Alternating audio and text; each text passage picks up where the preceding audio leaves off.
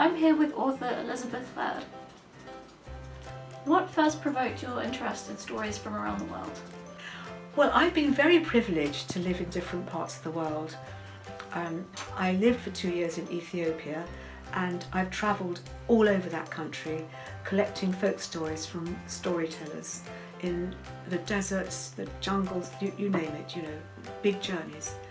And I've lived in Iraq, and I lived in Lebanon during the Civil War, and I've worked in Palestine and India and Pakistan.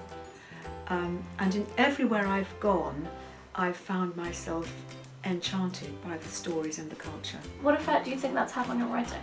Oh, completely, totally. If I hadn't spent years living in Ethiopia and Middle East, Iraq and Lebanon, and where else, all over the place, I don't think I would have ever been a writer.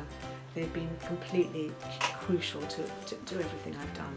What do you think we can do to improve the inclusion of BAME characters in children's books?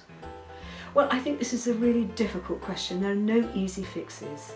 And I think one of the important things is that children of BAME backgrounds at schools are given the confidence to feel that they can write their own stories and illustrate in the way they want to. That's a long, long process, and we won't see the results for 10, 20, 15 years. But I think that's where we've got to start, in schools, giving children from those backgrounds as many books as we can that have BAME characters, so they see themselves in those books. And there are some around. Letterbox Library, for example, will tell you which books there are. What advice do you have for children who'd like to write their own stories? I've got 3 pieces of advice. Read everything you can read. Write, just practice writing.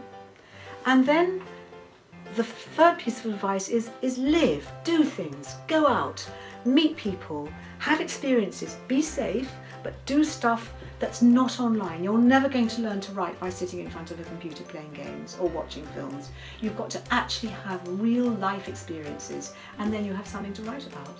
What advice would you have for parents trying to choose great books for their children? I think this is difficult because shops, big bookshops and Amazon will only push the bestsellers. And some of them are very, very good, and some of them are not very, very good. So you should really go to these websites like Letterbox Library, the Federation for Children's Book Groups. There are lots of bloggers, Love Reading for Kids, and other very good bloggers who actually will point out to read everything and pick up books. Say, well, this is worth reading, this one is a good book. And then there's a magazine carousel. And also, if you go to a good independent children's bookshop, they will give you lots of advice and steer you towards exactly the right book for your child. Fantastic, thank you.